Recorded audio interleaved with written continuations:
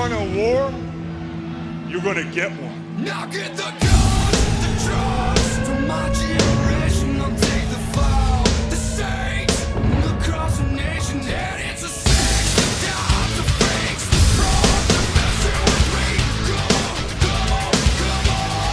Let's get out to the music, play that fucking music. Listen to my music, yeah.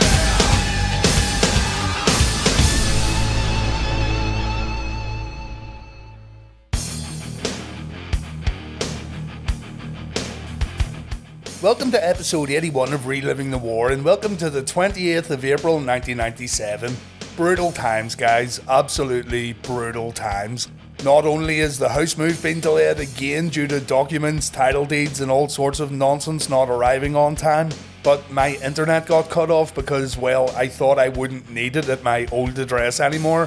Plus, I've been sick as a pig these past few days. I overdone it on Sean's fanny pack last week, it seems. It's been tough. This episode of Reliving the War was edited on a crappy laptop. It took a full week to get this one video completed. Keep in mind that everything else on the channel was already put together and uploaded before I packed up the PC. So yeah, the weekly Reliving the War streak continues through hardships that you wouldn't believe.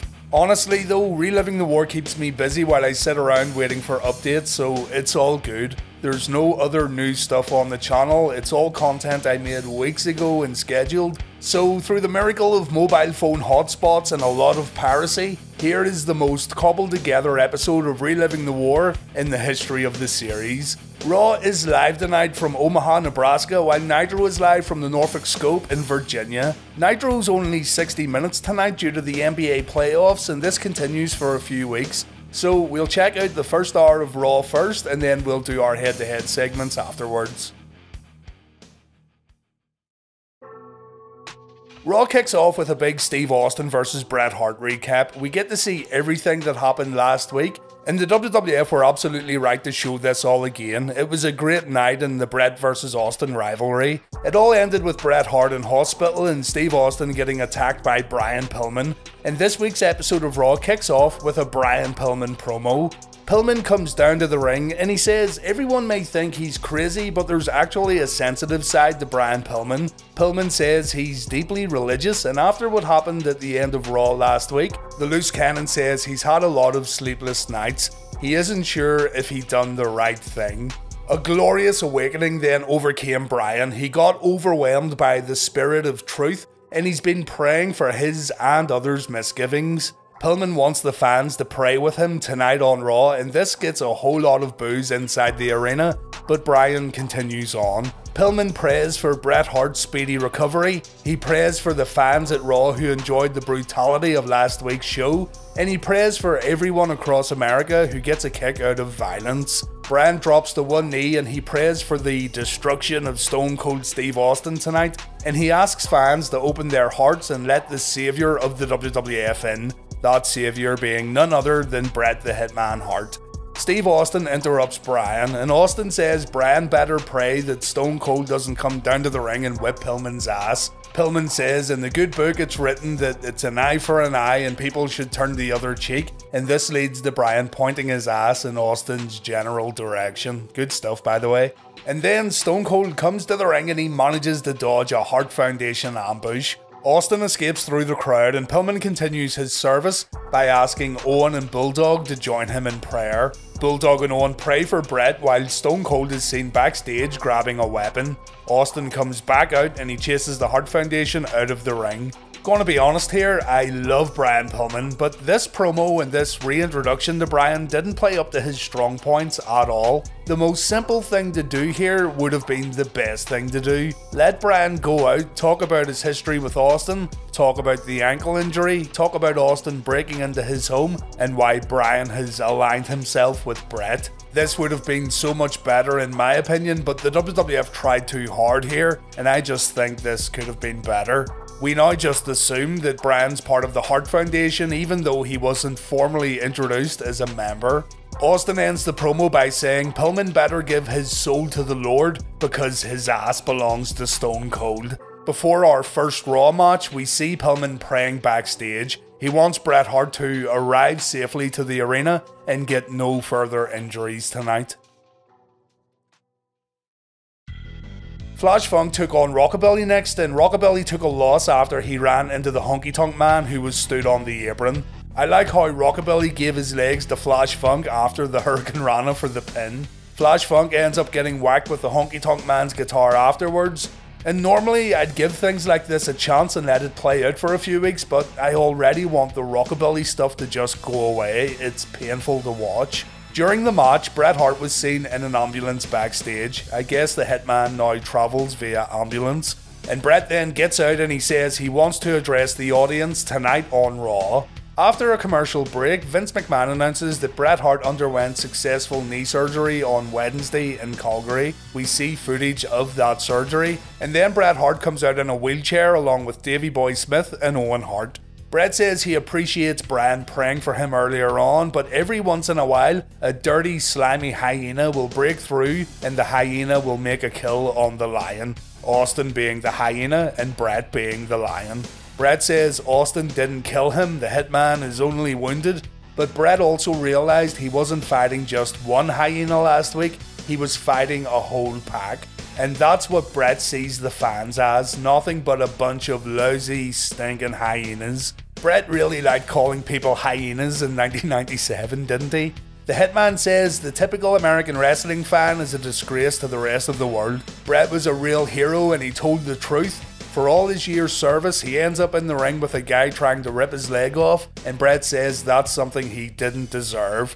American wrestling fans want to see bones getting broken and they want bloodshed because they belong to a sick society. Bret says he's still the best there is, the best there was, and the best there ever will be. And when he asks fans if they're sick of hearing the Hitman say his famous catchphrase, then the fans should now know how the rest of the world feels when America keeps saying that they're the best. The ambulance that brought Bret to the arena better stay real close because Steve Austin's days, hours and minutes are numbered. Bret says it'll be the Hart Foundation dishing out the violence tonight as the promo ends. Bret then says the fans make him sick as Bulldog and Owen wheel Bret to the backstage area.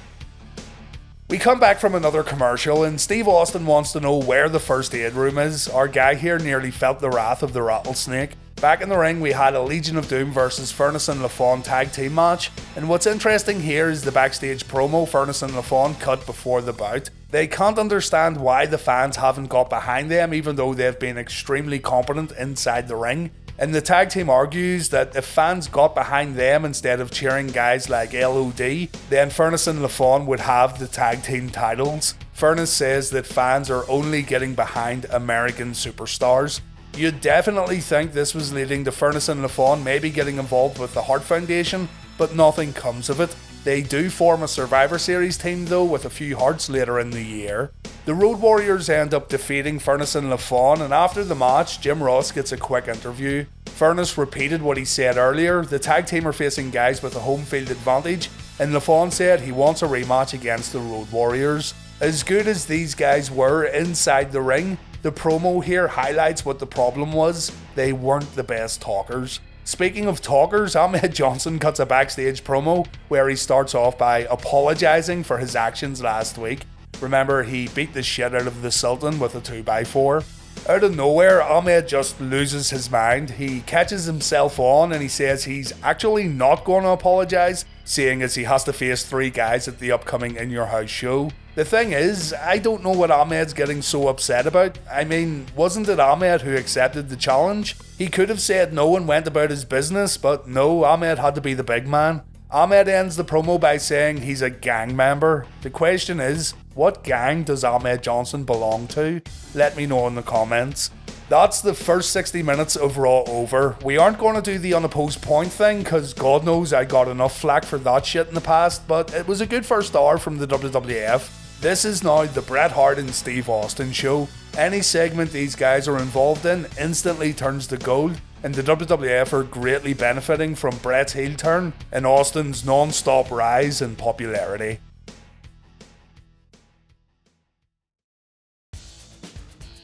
Nitro starts off with footage from Starrcade 1993. We see Ric Flair defeating Vader for the WCW Championship. I know they're playing into the whole Flair paving the way thing in the run up to Slamboree, but this is the second time on Nitro that Vader has been shown taking a beating from a current WCW guy. They done this back in 1996 too, when they showed Hulk Hogan versus Vader from Super Brawl 5. With Vader getting so much publicity too over the arrest in Q8, you best believe that this was all done very purposely. Flair and Roddy Piper come out at the start of the show, and Piper says Kevin Nash was complaining about the potholes left behind on the road, but maybe the young guys were just too lazy to fill them in. Piper says he's sick of hearing about the NWO, and he doesn't want to wait until Slamboree. Both he and Flair challenged the NWO to a fight tonight on Monday Nitro. Our opening Nitro match features Prince Iaukea taking on Dean Malenko, and over on Raw we have an Intercontinental Championship match, Owen Hart versus Rocky Maivia. It's announced that Jeff Jarrett will face Dean Malenko for the US Championship at Slamboree, and Jeff says he'll earn Dean's respect after the match the same way he earned the Horseman's respect. I'm sure you will. After the usual lockups and holds, Malenko and Iaukea traded arm drags, with the Prince getting the upper hand. Iaukea stays in the driver's seat after dodging a corner lariat, and Malenko goes down after a super kick.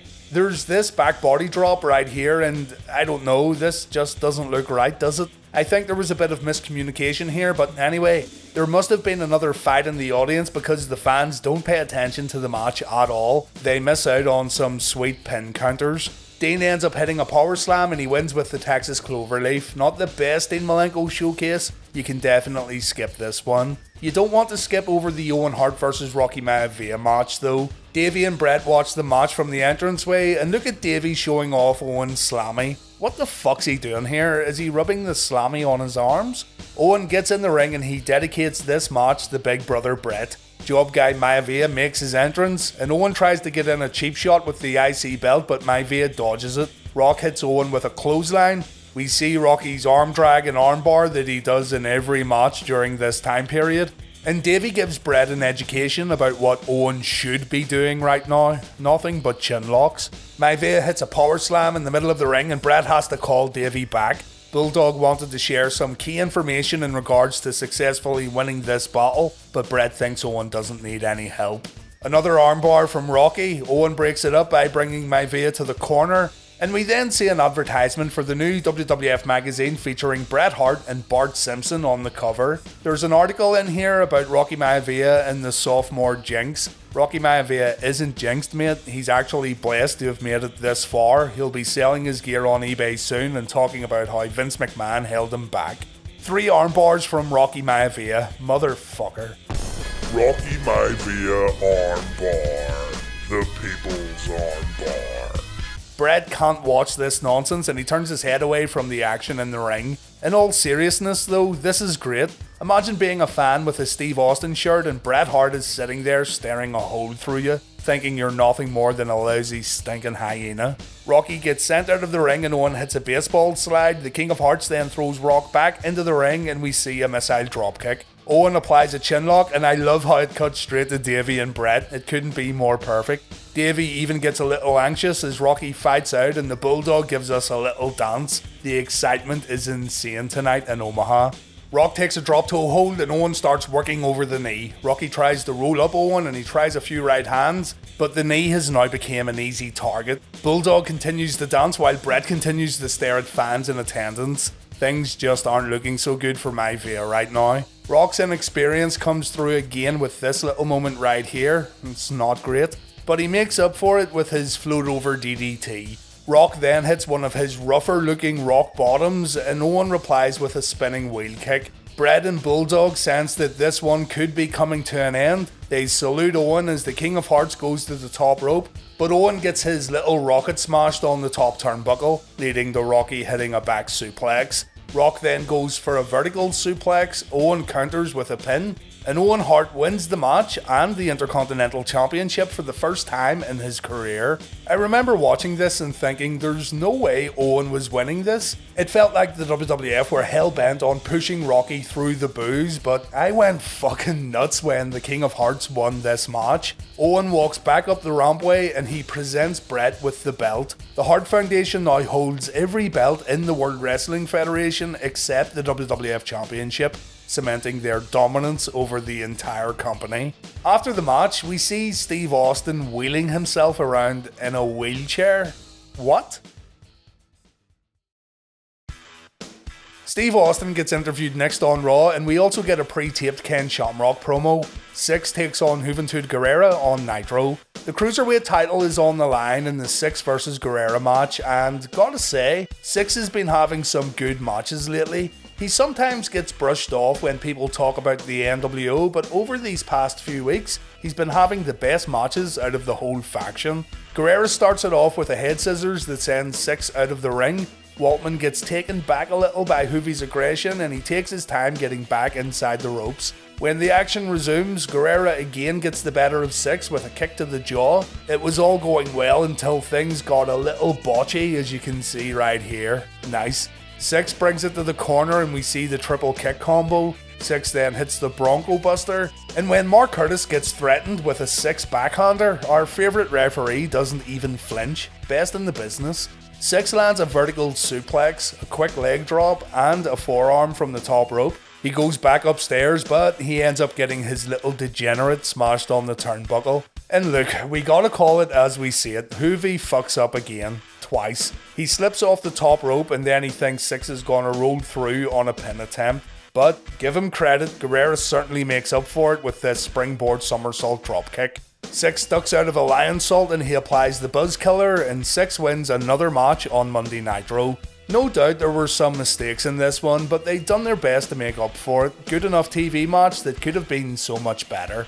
Over on Raw, Vince McMahon leaves the ring as Steve Austin sets up his wheelchair inside the ropes. It looks like McMahon won't be conducting this interview. Austin asks the fans at Raw if they want to see a wheelchair match. If Bret Hart can bring himself down to the ring, Stone Cold says he'll fight the Hitman wheel for wheel. Austin then takes it back, saying he's a lying SOB and he'll just get up from his chair and stump a mud hole in the Hitman. Austin thinks this whole Hart Foundation thing is a conspiracy to stop Stone Cold becoming WWF champion, but on May 11th at In Your House, The Undertaker will see the coldest day in hell because come hell or high water, 4, 5 or 15 Harts, Austin will be at the pay-per-view and he will become WWF champion. Bret Hart then appears on the Titantron and he sends a short message to Austin. Bret says Stone Cold will leave Raw tonight in the ambulance that Bret arrived in, and Bret's then gonna bust the ambulance up in pieces, and that's the bottom line. Austin then leaves to look for the Hitman. A hype package for Ken Shamrock then airs on Raw, and this includes a very brief interview. Just before it airs though, Vince McMahon confirms that Mike Tyson did not give a response to last week's proposed fight. Jerry Lawler says Shamrock should have challenged George Foreman instead. The promo video airs and Shamrock says he's a challenger. He loves challenging himself and he sees the WWF as his next big challenge. Todd Pettengill provides a voiceover here talking about how the brief glimpses we've seen of Shamrock have been very impressive, and that much was definitely true. The WWF had done a good job of taking their time with Ken Shamrock and only showing us little tidbits of what he could do.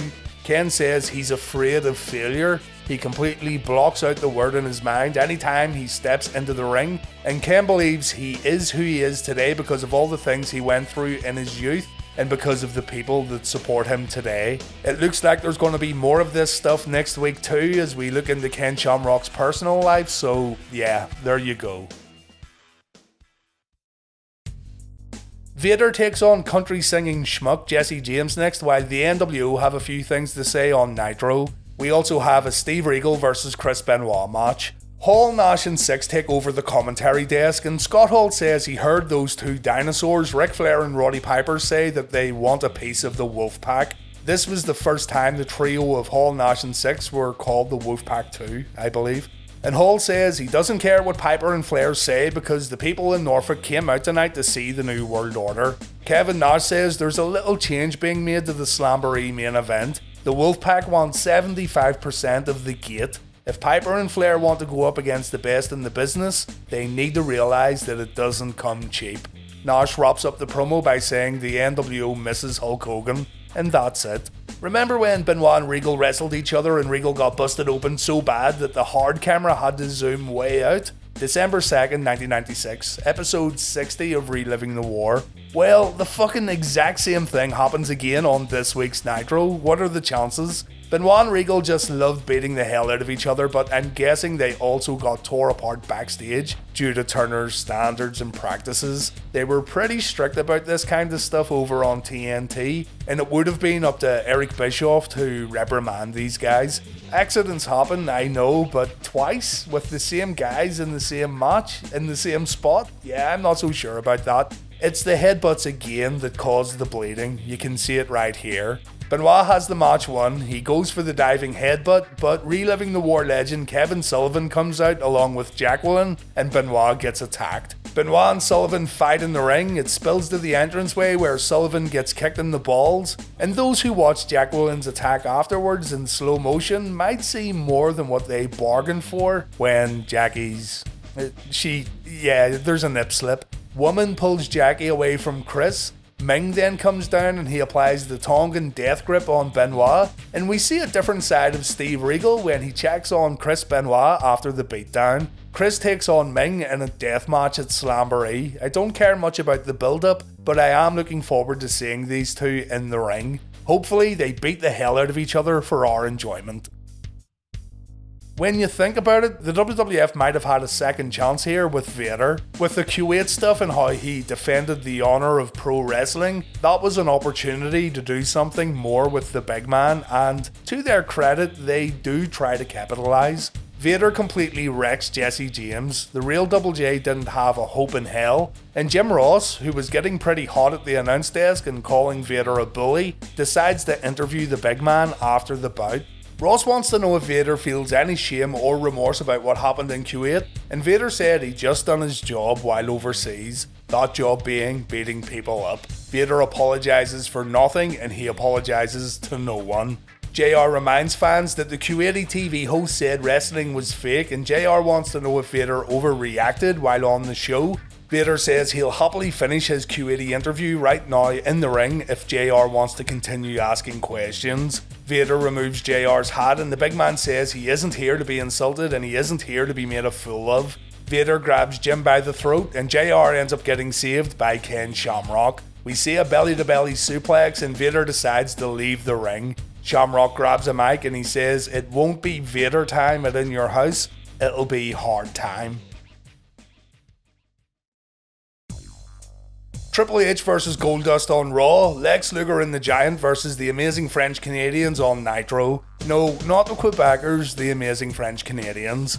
Before the Nitro match, we get a pre-taped Randy Savage promo paid for by the New World Order, and Savage tells DDP that Kimberly has her eyes on the Macho Man because Kimberly has class with a capital K. Savage didn't know Dallas's name before, but he knows it now. Paige has stepped into the world of macho madness, and it's just stuff like this that doesn't really go anywhere. It doesn't further the Paige rivalry, and we don't learn anything new. Still, it's the Macho Man doing what the Macho Man does best, so it's still good. Tony Schiavone reminds us that Nitro will be a 1-hour broadcast for the next few weeks as Luger and Cardwellette start the match off, and the French Canadians end up dropping Luger over the top rope, and those tight WCW ropes made this one look pretty painful. The double teaming continues inside the ring, and it makes you wonder why the Giant isn't stepping in to help out his partner.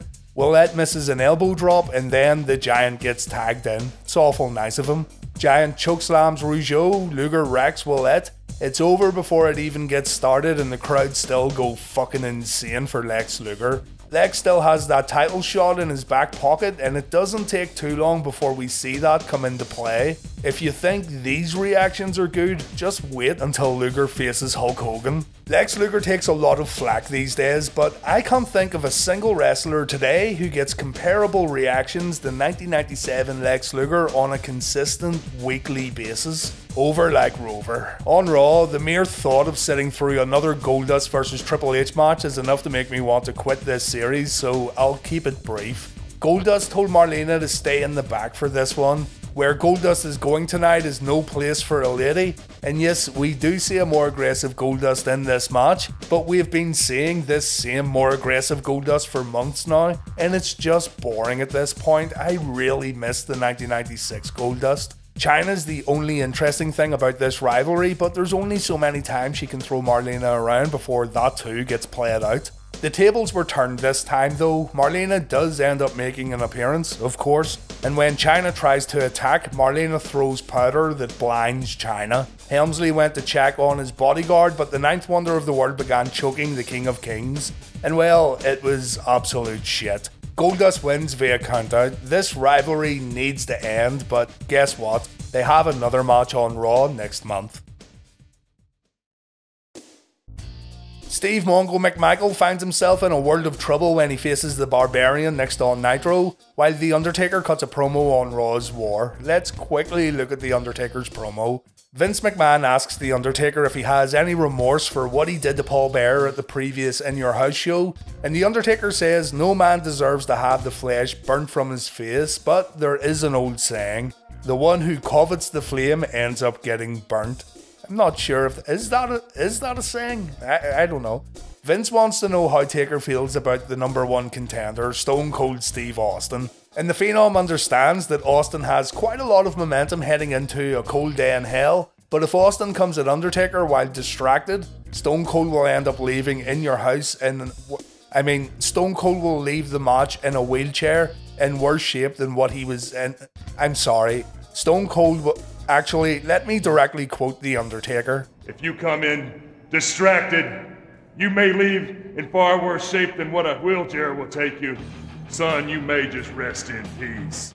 Okay, over on Nitro, there's no way in this world that Steve McMichael can beat the Barbarian. It just can't happen.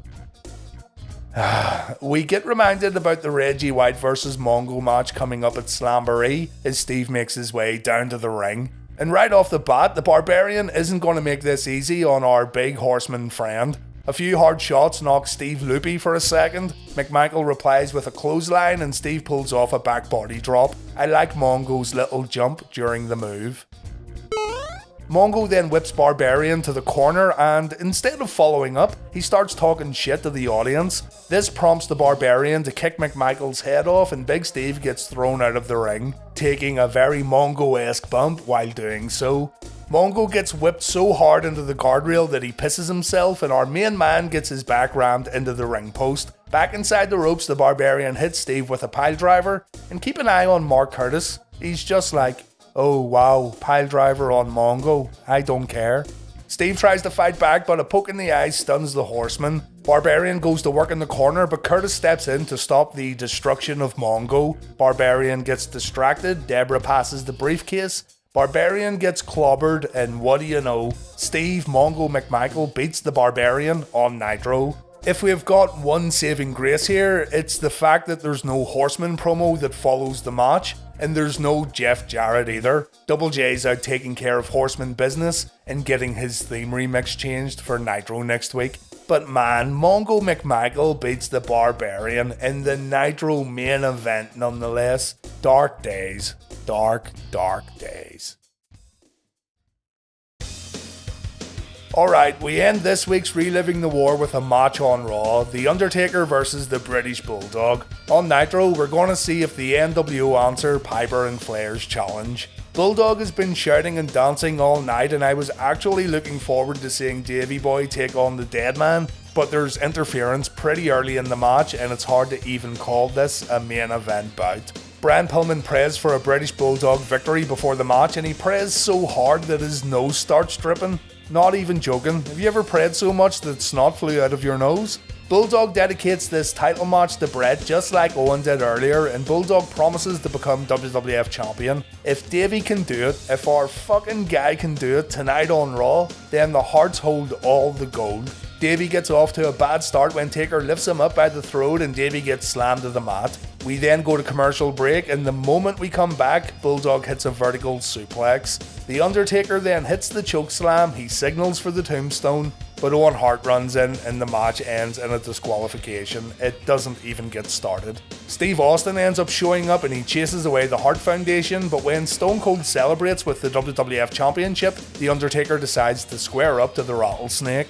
Austin throws the belt down and he hits the Phenom with a Stone Cold Stunner, and when Austin decides to flip The Undertaker off, the WWF Champion wakes up and Austin takes a choke slam.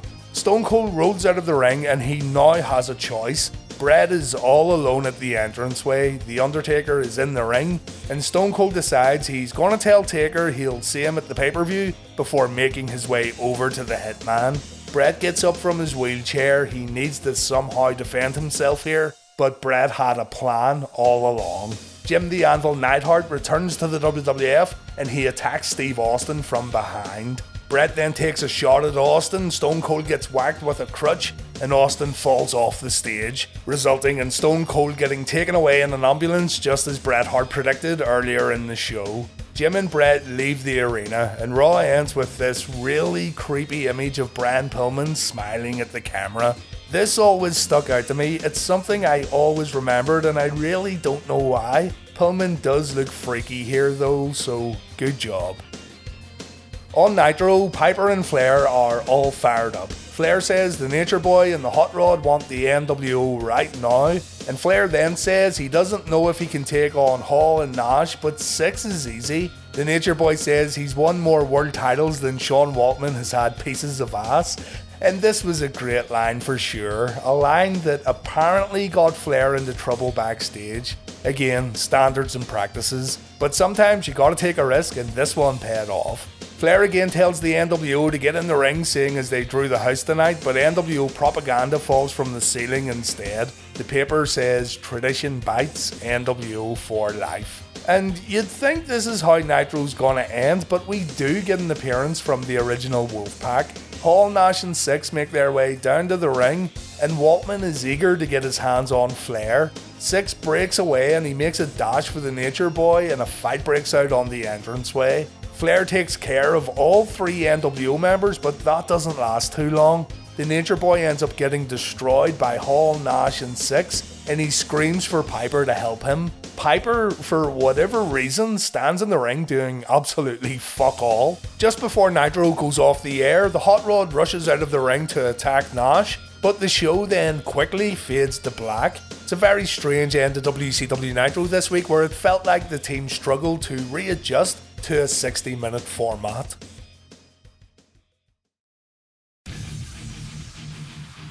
Raw wins this week's episode of Reliving the War. Something you may have noticed is that the WWF are doing well in telling long stories through multiple segments on Raw, and this has worked in their favour so far. Like everything though, this would soon feel like standard procedure, and it becomes nothing special, but as complete shows, the WWF are doing very well in providing weekly entertainment that feels more episodic, if that makes sense. Raw doesn't feel like a ton of senseless matches anymore when you compare to 1995 and 1996. WCW Nitro doesn't feel as organised, but we should give them a pass this week too. Going back to 60 minutes definitely affected the overall quality of their broadcast.